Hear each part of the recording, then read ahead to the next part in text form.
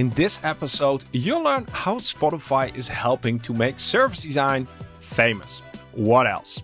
Here's the guest for this episode. Let the show begin. Hi, this is Niamh. This is the Service Design Show, episode 171.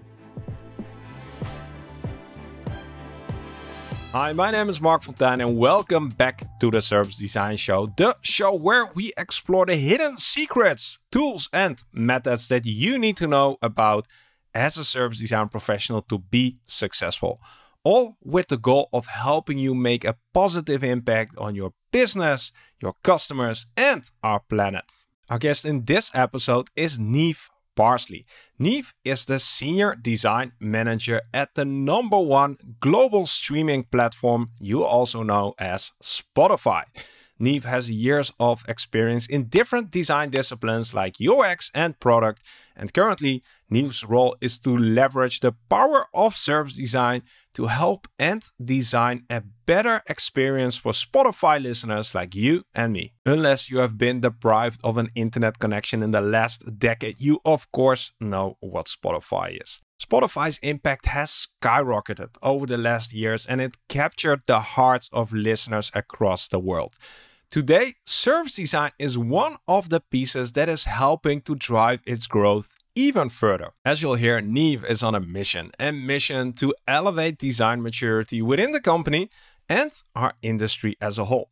This, for instance, means enabling more co-workers to use service design tools and methods within their day-to-day work. Because service design has the potential to be the approach that waves the work of UX, product and other design disciplines together. Now, if this sounds a bit abstract, don't worry. I can assure you that we get very practical in this episode. Because if you'll stick around, you'll, for instance, learn how Niamh started a service design guild inside Spotify and what made it catch on. You'll also hear how service design is helping different teams to collaborate better. And of course, you'll hear what it takes to make service design famous inside a large company. Well, that's about it for the intro. Now it's time to sit back, relax, and enjoy the conversation with Niamh Parsley. Welcome to the show, Niamh. Hi, Mark. Hey, good to have you on. Really excited about this chat that we're going to have. You have some interesting insights and learnings about how to build and grow and nurture service design inside quite unique and large organization. We'll dive into that in a second. But for the people who haven't Googled you yet or listened to my introduction of this episode, could you briefly give an introduction of who you are and what you do these days?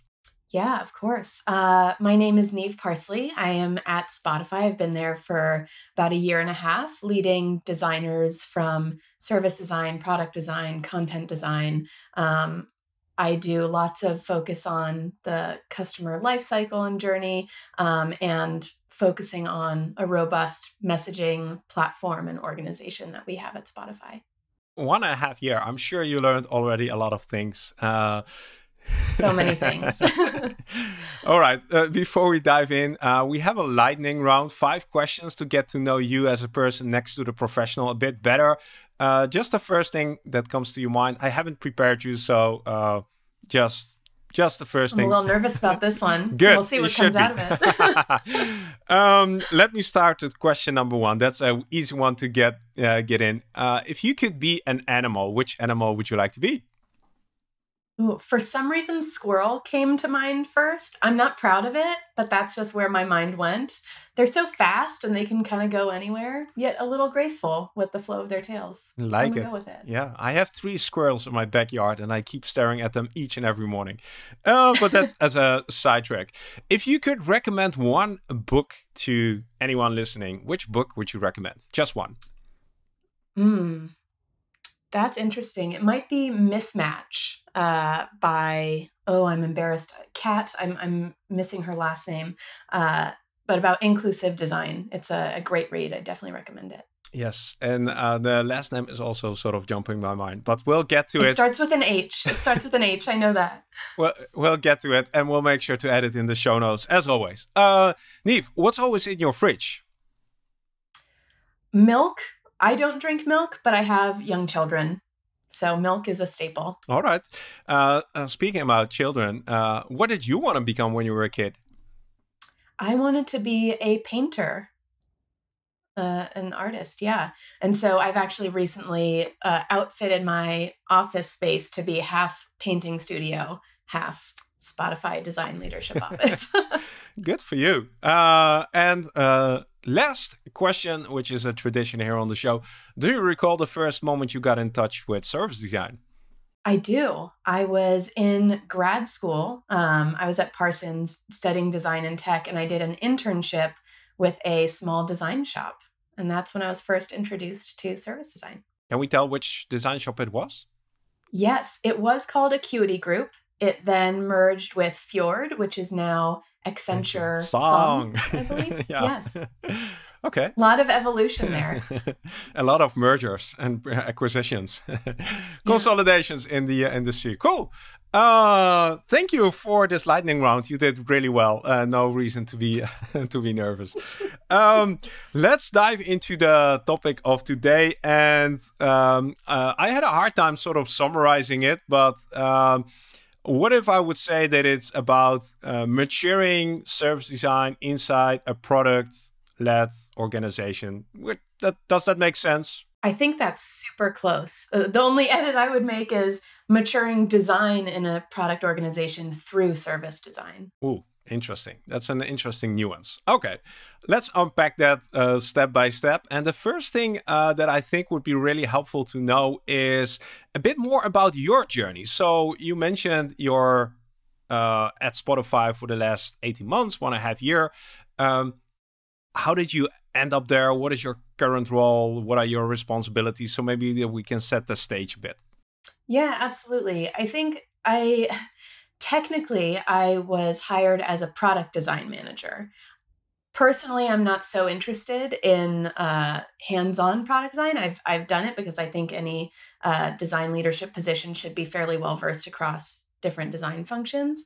But when I dug into the role a little bit more, I understood that service design would be hugely valuable to the org, and perhaps it wasn't identified explicitly as a need. But the messaging organization at Spotify, as I mentioned, it's this robust, fairly mature at this stage platform for, we call them bandmates, our internal Spotifyers, to send communications out to listeners all over the world. And so we focus on these internal systems, processes, and tools, as well as that end listener facing experience. And so the opportunity to deeply connect those two layers was really enticing to me. So that's what I kind of set out to do and have been doing for the past 1.5 years. I've also led teams for new value creation in an interim basis, and we serve as a kind of a tight-knit leadership team across design in what's now the Freemium organization. Okay, cool. That sounds like you've seen already a lot of parts of the org. When I was preparing for our chat, I was curious to hear, like, what makes you interested in this topic? Like, what gets you going? Why did you decide to share this with the audience? Yeah, it's a really good question. It's messy, and I think a lot of product organizations struggle with design maturity. It's something that we've heard across the design industry broadly for years and years. And I think it was InVision who coined the design maturity model and framework. And it's been a super hot topic of, like, how do we get design a seat at the table? And I think there's such an opportunity for service design to really drive that, because service design practitioners, or folks who are well-versed in service design, are also well-versed in business and technology and design, and can really be that connective thread. Yeah, they should be, at least first in technology and business. And still the question remains, what makes you passionate about this? Which opportunity do you see? Yeah, that's an even better question that I still haven't answered. Well, I think that no one's solved it yet. that's why I'm interested in it. It doesn't feel like anyone's doing it perfectly. And I think there's just a lot of opportunity for more forward progress. And I think that, again, like service design practitioners and leaders are super well suited to make forward progress and help others do the same as well. Now, a term like design maturity and elevating design maturity can mean a lot of things. I'd like to understand a little bit, what does it mean to you? Like, what does the elevating design maturity mean for you? Yeah, I think I'm going to go back to the cliche of having a seat at the table. I think that if I were to boil the ocean and reduce it down to a single phrase or two, I think it would be that design thinkers and leaders are involved in important organizational product and service decision making. One thing I didn't mention at the start, and which might also be helpful for some context, is the way we got in touch is that I read an article by, I think, people from your team about how service design is organized at Spotify. And I was really amazed, positively amazed by the article. For me, it felt like almost a manifesto that any internal service design team should have. And I thought, well, I need to know what's going on here. So that's how we got in touch. About this article and sort of the ideas and the visions that live within Spotify, I'm curious, why did this article come to be? Because this is not the only one. There are, I think, at least 3 or 4. Why are you publishing this? Yeah, so that article first was written by Grace, Rebecca, and Marco, who are all incredible design practitioners across different business units in Spotify. So that's one thing that I want to highlight that's really special about the service design community at Spotify, that we are really deeply collaborating across the entire organization. And this article came to be because we had started the Service Design Guild, which I'm sure we can dig into a little more as well. And thinking about the guild started with 2 design leaders just connecting over a fika, so a casual coffee chat. And we decided to create this community because we started identifying service design happening across the organization, but no one was really talking to each other. And once the community came together, we understood that a lot of people outside of Spotify likely don't know that service design is happening in Spotify. And so we wanted to get the word out there, because you might see a role posted that we're hiring for, like a senior product designer or something, and it might turn away folks who are traditionally trained service designers, when really, like, we're looking for you. We need service designers. We need folks who think and use those service design methodologies. And so it was important for us to come forward with an accurate representation of, like, this is what part of our design org is focused on and doing. Yeah, and it's super cool that you're sort of stating that publicly and planting a flag. And I can imagine that it almost also read like a manual, or how to use us as service designers internally. You could potentially keep this internal, but you're doing our community a great service by actually sharing this in a broader spectrum. Yeah, and I mean, honestly, like, it's been extremely beneficial internally as well. We recently relaunched our career framework for our entire design org, and have incorporated the service design function as a part of that too. So it's all a part of making service design famous, both within Spotify and outside. So many things. You mentioned the guild, you mentioned the career framework, already all the things that I want to touch upon. So let's maybe stick a bit longer with sort of the way service design is currently organized at Spotify. You mentioned something about 2 service design leaders connecting with each other over a fika. Could you take us on a journey how service design maybe has evolved in the recent months, years at Spotify, and where is it today? Yeah, absolutely. Like many things at Spotify, it's been fairly organic. So myself and Jason Gang, who is also in our org, a design leader here, are both traditionally trained as service designers, but leading mostly product designers in our respective orgs. And we set up time to just connect as humans and service design thinkers. And so to date, service design has been organized similar to how we might staff product design, which is embedded in orgs and teams. So whether that's what we call a tribe or a product area or a squad. And long term, that's likely not necessarily the right approach. I think it's definitely right for the level of maturity that the function of service design is at Spotify. So we have embedded service designers. So Grace, who was one of the co-authors of that article, is in business affairs. Marco is in content design and safety. Rebecca is in messaging. So we are fairly embedded in that way.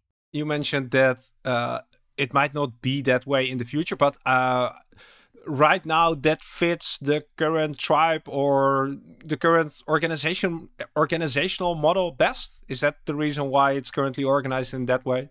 Yeah, I would say it is. I think there's a lot of opportunity for service design to have a lot of impact organized in this way, like very focused within. So I'll focus on messaging as the example. There are many systems we use to message our listeners. There are many tools we use. There are many touch points and channels that those communications appear for our listeners. There's so much opportunity just in that bubble of messaging. And of course, our service design practitioners need to extend beyond that to do their jobs well, but being able to create that focus, and again, tying it back to making service design service design famous, showcasing impact in those focused areas. So I see a really interesting transition here because we could almost say that service designers are currently based in a mini company, like they have their own, like, I don't know, bubble or department or area of focus. And what I've been seeing, especially around in-house service designers, is we want to connect sort of on a higher level and talk to other service designers, regardless whether they're working in insurance, healthcare, or banking, or Spotify.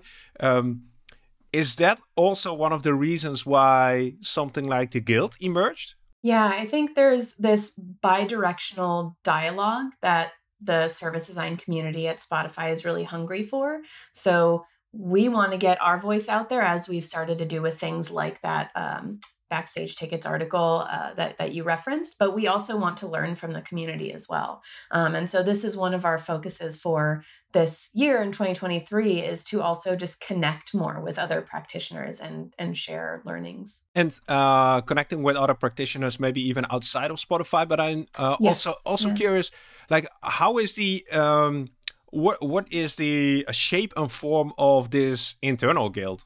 Yeah, so right now there are, I believe, 50 members as a part of our Slack channel. Some of them are quiet lurkers on the activity. Some of them are actually managers of service designers who are not actually trained in service design themselves, so for them to stay in touch. And then we have a smaller crew, smaller than 50, who are actively engaged, working on things like external comms, like the article you mentioned, and internal opportunity sourcing and things like that. And sort of this grew from 2 to 50 in a period of less than 2 years, basically, right? And I think you also mentioned that it contains people who don't per se have the title service design, but affiliate or associate themselves with the practice. How do these people find the community, the guild? I think there's been a lot of word of mouth. My partner Jason and I did a presentation at an internal design conference that we held this past year in Barcelona, and we talked about service design. And within the hour, we had our numbers in our Slack channel started going up, and they started going up from people who weren't in attendance, which meant that people who were in attendance were slacking their friends who maybe were back at their home office, who were user researchers or data scientists or manager, whoever it might have been. And so I think it's just been a lot of word of mouth, honestly. Cool. Yeah, and what makes? Do you have? If you could make some assumptions, what is the thing that you feel is attracting your colleagues to this community? So this is going to be full of assumptions. I think one thing is service design to a lot of people internally at Spotify is new. We both know, obviously, that service design itself is not new. But the terminology, the methodologies, a lot of it is new to folks. And so I think that's enticing to think there are things out there, that methodologies out there of solving problems that I have that I don't know about. Like, I want to work with these people. I want to learn more about it. I think one challenge that we're facing is that we are still like very early in that education phase of helping people understand how to best work with service design practitioners and what value service design practitioners can really add. And I'm assuming that articles like the backstage, what the backstage of service design, what was the exact title? Do you recall? It was Backstage Tickets to the World of Service Design at Exactly. Spotify. Yes. So I'm assuming the articles like that help. Where do you see the need for most education? So if you maybe what are some of the biggest misconceptions, or where do you see that there's opportunity for your colleagues to make better use of the service design capabilities? I'm trying to think of just one. I think about a lot of the challenges that product designers face. And one of them is a lot of product designers I know at some point in their career have been asked to design a deck for someone, whether it's product manager, an engineer, whoever. And some product designers love designing decks, and there's nothing wrong with designing decks. But oftentimes it feels like a reduction of skill set of like, oh, I can only design decks. That's all I'm being sought out for, as opposed to thought partnership. And for service design, I equate it to the request for like workshop facilitation or asking for a blueprint, for example. And so these are some of the challenges that we're facing today and that illustrate that kind of early stage education. Yeah, so a limited scope of how service design can add value and where in the process it can add value. And it's not surprising that people first tack on to the very tangible things like, I don't know, blueprints or workshops. And it's hard to sort of see the added value, the strategic added value at the start of a project, defining a brief, stuff like that, right? Yeah, absolutely. And I feel fortunate that Spotify is full of people who are open to being told that, of saying like, oh, hey, you asked for a workshop for me to facilitate a workshop, but I actually question the need for this workshop. Can we talk about that? And they're like, oh yeah, let's talk about it. And so that like willingness to learn, I've definitely observed across the organization, which again, like is very exciting because that means things can and will change. It just takes time. Yeah, hearing other stories from other in-house service design professionals, they would love to trade places with you. hearing this example. So let's just transition into a different topic. It's maybe a bit of I don't know. We're heading into all different directions today, but that's okay. And it's mostly me to blame and my interest and curiosity. You mentioned a career framework, so can you share a bit more about that? What's that? How did it come to be? Yeah, absolutely. So the career framework at Spotify for design was redesigned, relaunched almost a year ago now. I can't remember exactly when, and within the past 12 months. And we went from something that was, I'll say, a bit minimal. So not a ton of detail or specificity. And we had identified some improvements there, and we shifted to this new one, which is very robust. As I mentioned, we added the service design function on this career framework that didn't exist before. And I think something that was really exciting that is working toward this vision of service design helping to mature design in organizations, but also to communicate the value of service design is across all functions. We have a core set of competencies. And then for any function like product design or content design or service design, we have just like swap out two, right? So for example, vision and strategy, storytelling, human-centered approach, insights, these are things that all functions should have competency in. And then for service design specifically, we add in systemic design and information science, where for product design, we have more like prototyping and things of that nature. And so I think being able to communicate, we are all like thought leaders and design partners with all of our cross-functional partners, and we have these like specialized skill sets within each of our functions. Sounds really helpful and valuable. When you say it is a robust framework, what makes it robust from your perspective? Yeah, I think being able to, so I gave, I don't know, 5-ish examples of competencies, and though there are far more than 5. So that's what I mean by robust. And I think the risk of a very detailed or robust, I might use those terms interchangeably, career framework is that people might use it as a checklist. And so we've trained managers, people managers across the design organization to, guide and coach their direct reports and in terms of not doing that, because it isn't a checklist. You don't need to be perfect across the board for all of the things in order to get promoted. But yeah, I guess just having a very specific framework. I can imagine that this also helps people to see a path forward in their careers, because especially in service design, it's really hard to imagine you start out as a junior, you started with as being a service design professional with less experience, and then you move on to becoming a service design professional with more experience. But it's really hard to imagine, okay, so what's next? What does progression look like except becoming a team lead? Like that almost looks like the only path forward. Does your framework also include some things like that? Absolutely. We distinguish between a people manager track and an IC track. We actually recently hired our first staff level service designer, which is very exciting. So that's a very more senior than senior, I would say. But I think it's also important to think about, you mentioned team lead, and I like to really distinguish between like a title and a role. And so you can be a team lead without necessarily being on the people manager track.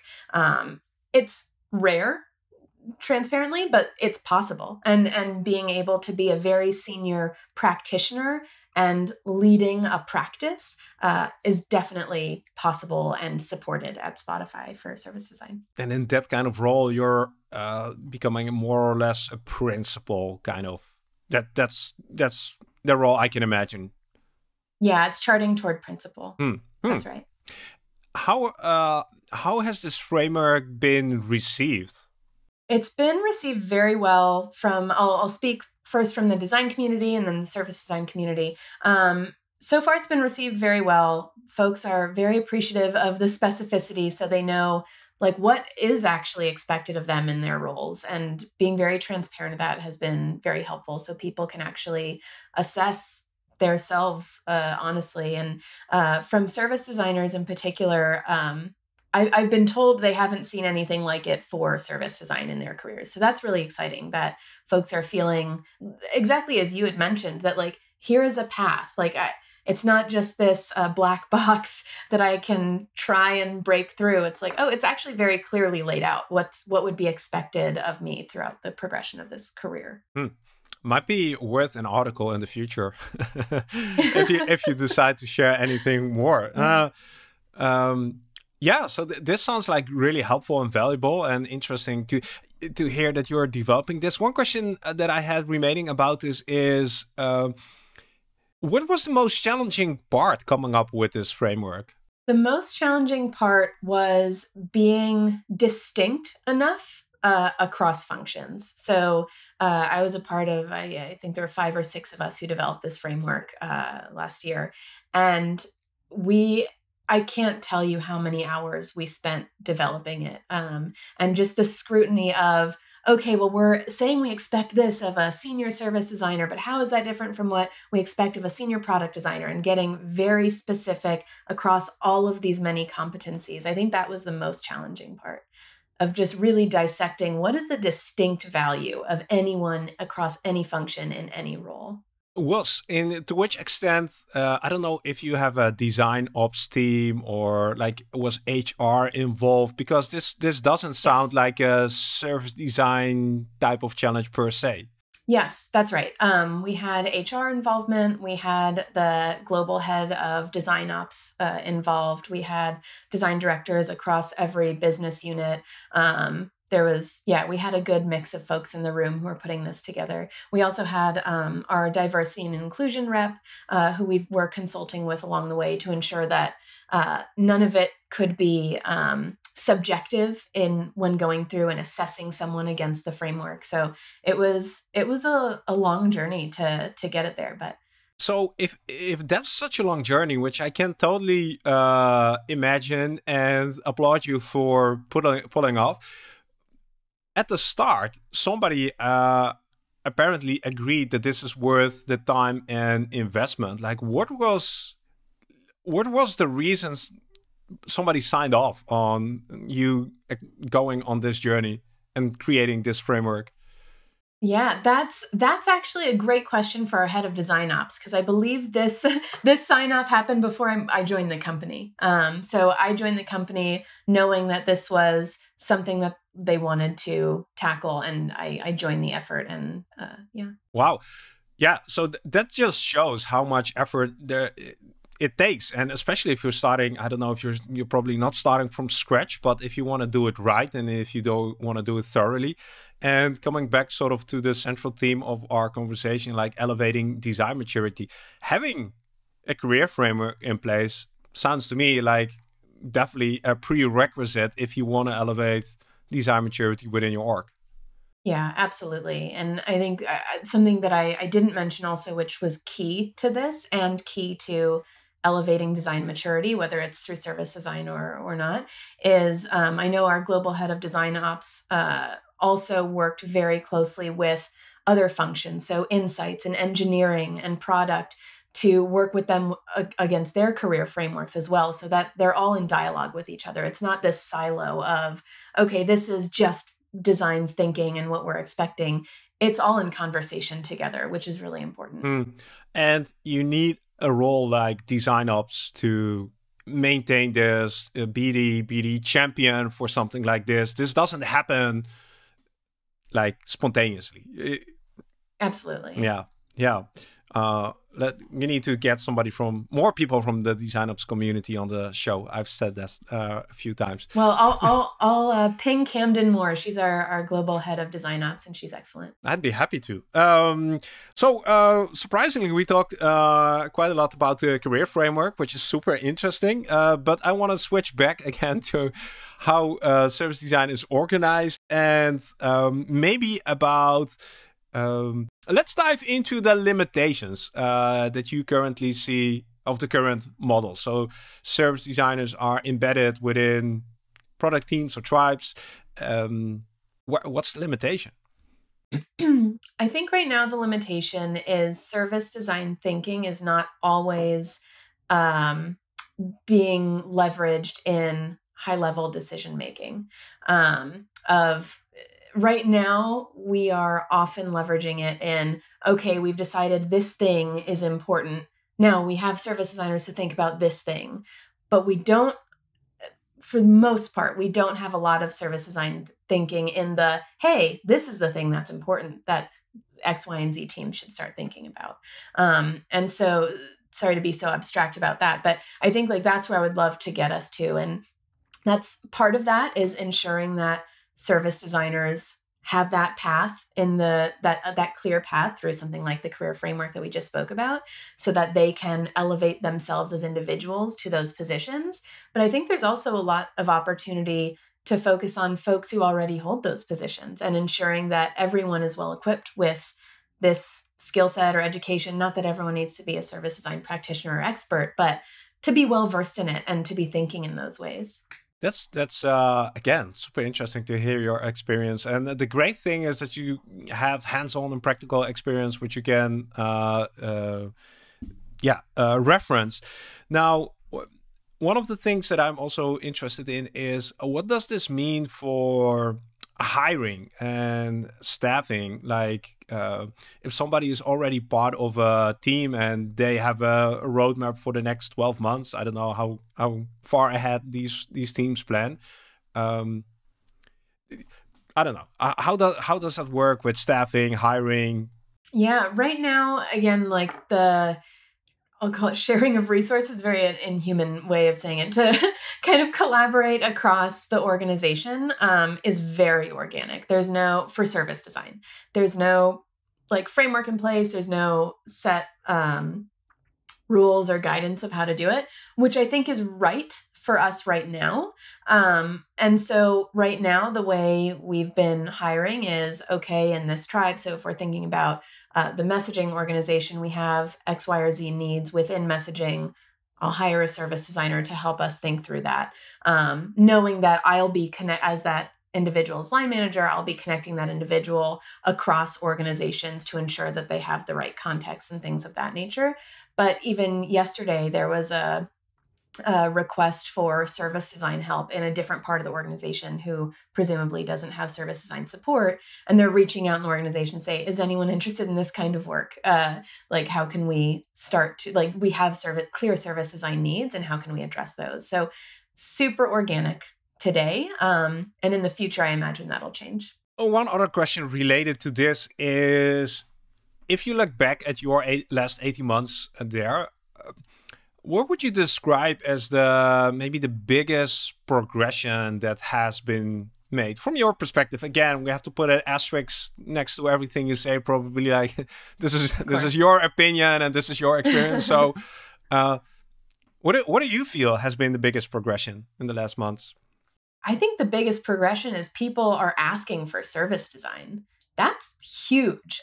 I almost can't believe that it's happening as much as it is, honestly. And I think like, as cheesy as it sounds, the whole like making service design famous has paid off. People might not know exactly what they need from us, but they know to ask us. And that's an amazing first step because that immediately brings visibility to service design practitioners across the company to things that they might not have had visibility to previously.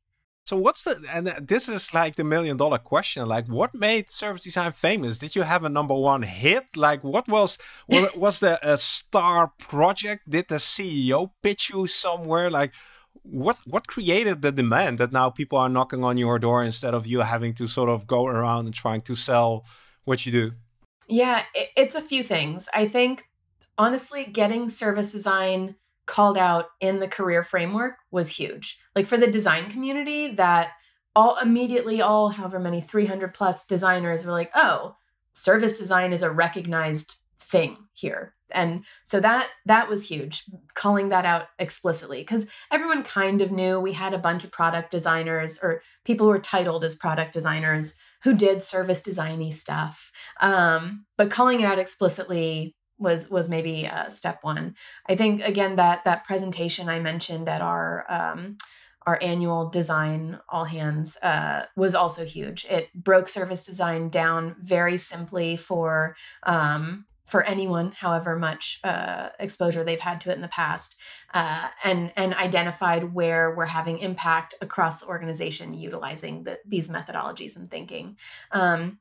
And then another part of it is also just schmoozing. So at work events, talking up the work of service designers and doing so cross-functionally specifically. So connecting with the VP of engineering and saying, hey, did you know Rebecca created this systems architecture map that like engineering managers are saying are better than the ones that they can make. And they're identifying all of these opportunities that we need to be investing in.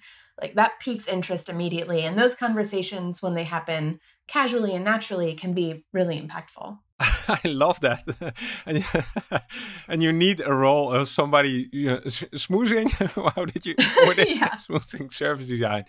But yeah, totally. If that happens often enough, and if you just keep name dropping service design and the impact and the outcomes and the how it's been received, and sharing the results, yeah, you're almost like a PR manager or something like that. I know, and it does sound sleazy of like making it famous, but I think acknowledging that you can make it famous without fully educating someone first was really important, because that unblocked a lot of progress, where it's like, make it famous, people are now asking you about it. Then you can step into now this phase that we're in now, which is focusing on that education piece, both within our community of how can we educate each other about different, like share methodologies and tool sets, but also our cross-functional partners. Yeah, so yeah, again, a big compliment here that you marketed and positioned service design in a way that it becomes attractive for people to get them curious to learn more. And I think that's the best position you can be in, because if there's a demand, it's much easier to educate people rather than having to shove it down their throat. And now there is demand, people are sort of curious, tell me more about it. It's so yeah, doing good marketing, doing good positioning, maybe maybe hire somebody from the marketing team to help you out with that stuff, because it works, right? If you do it right, it works. Yeah. So what's the next thing on your wish list? What's the next step in design maturity? Yeah, I think and I'm not going to call it a wish list, because we're just doing it. I think like bucket list. Let's call it the bucket list. Yes, bucket list. I love it. I love it. Love the reframing. Yeah, I think we're doubling down on this education piece. Again, both within our service design community to ensure that we're knowledge sharing both around how we approach problems. So as I mentioned, methodologies, tool sets, kits, whatever. And also just giving visibility of the type of work happening and doing critique with each other and really helping build each other's skill set. And then also cross-functionally, right? So how can we now educate our cross-functional partners on the value that we bring, who haven't worked with us directly yet, and what types of things to pull us into and what to ask us for. Instead of saying like, hey, can you facilitate this workshop? Say, hey, I have an idea for a workshop. Will you work with me to see if that's the right thing we need to do? Like simple reframings will be big for us. I think something you and I touched on maybe earlier in this chat too is engaging in more of a dialogue with the broader external to Spotify service design community. That's something that the team is really excited about. I think we are hungry to learn, and we're hungry to share our successes and failures as well, in service of others' growth. And so I think that's our immediate focus for now. And I'll be thinking a lot this year about that staffing and resourcing question that we talked about, and how we're organized, and how and when it might make sense to evolve our current structure. Sounds exciting. You mentioned that you couldn't hope or expect that there would be such a demand for service design right now. If you think back, I don't know, 2 years ago. If we fast forward to the next 18 months or 2 years, and you sort of your wildest dreams, what is the thing you can't imagine happening right now, which might happen eventually in 2 years? Does my question make sense? I don't know. Yeah, Okay. no, it's a wonderful question. And two things come immediately to mind. One of them is the highest order leadership, like not understanding why someone in service design or design is not involved in certain decision making if it's not happening. I mean, wildest dreams, it's happening and there's no issue, obviously. But I think that buy-in and acknowledgement of, if it's not happening, why the hell not? And I think another piece to that is we talked again about the cliche at the beginning of this around design having a seat at the table. But what if like anyone who's at the table has design thinking, like is like activating their service design thinking chops while they're sitting at the table, whatever their function or title is. I think that would be kind of a dream for me. That basically means giving everybody across the entire organization a certain level of design vocabulary. That they know how to speak the language of design without having to become a trained design practitioner. Yeah, I think that's right. Yeah.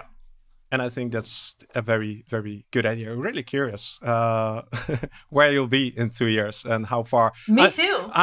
I'm expecting that now that you've stated this publicly, that you'll probably be even further than you sort of hope for. It usually goes with that, like that. That was the whole reason I came on the show. Just keeping myself accountable. That's good. Just kidding. Well, Joking. Yeah, no, who knows? What I was curious is, you already have tons of experience. If you would meet your past self or your future self, your past self makes more sense, and you go back 5 years in time and you could give yourself one piece of advice, which piece of advice would you give yourself? I think the piece of advice I would give myself is, however insurmountable a challenge may seem, baby steps can make a lot of impact. And so just start doing little things and you'll be surprised by what can happen from it. Is that like eating the elephant with one spoon at a time, sort of thing? I think that's the saying, so. right? Maybe. I think it's something. Yeah, I think so. Or am I completely butchering the saying? I don't know. I'll Google it later. No. I'm the worst person with these metaphors. I always botch them. But yeah, I think like not waiting for something to be perfect or for you to have this perfect, grandiose plan. Just like have a vision, take a step, see what happens. You might fall on your face and that's fine, but it was such a small step. Couldn't have been that big of a fall. Cool. So if we try to summarize the last 45 minutes, 50 minutes, what would your summary be from our chat? The summary would be that to elevate design maturity in product organizations, I think it would be very impactful to use service design thinking in doing that, and not necessarily elevating service design individuals to these positions of power, which would be great, but it doesn't have to just be that, but elevating the craft through people, whatever function they have. Thank you. And I sort of feel that we touched upon many things, and maybe I'll need to re-listen to the entire conversation myself to sort of see and knit everything together. And I think that's the interesting part. This isn't a silver bullet solution. There are just many moving pieces that all need to, it's a big puzzle, and you need to work on multiple areas at the time. So yeah, I think with many things of service that service designers deal with, it's messy. It is. It's super messy, and so was this conversation. No, I really enjoyed it, and I appreciate you coming on and sort of continuing your ethos of sharing publicly, just like you did with the articles. I hope you'll continue doing that and keep sharing that, like you said, your successes, but maybe also your failures in the future, and sharing that with a broader community. We need this. We need examples like you. So once again, thanks for coming on. Yeah, thanks so much for having me. This was fun. Isn't it awesome that we got a brief look at how service design works at Spotify? I'm really curious to learn what your biggest takeaway is from this conversation. Make sure to leave a short comment down below. I've been sharing conversations with industry experts like Niamh every 2 weeks on this channel for over 6 years now. And I don't plan to stop anytime soon. So if you don't want to miss any of the new conversations, make sure you subscribe. My name is Mark Fontijn, and I want to thank you for spending a part of your day with me. It's an absolute honor, and I look forward to seeing you in the next video.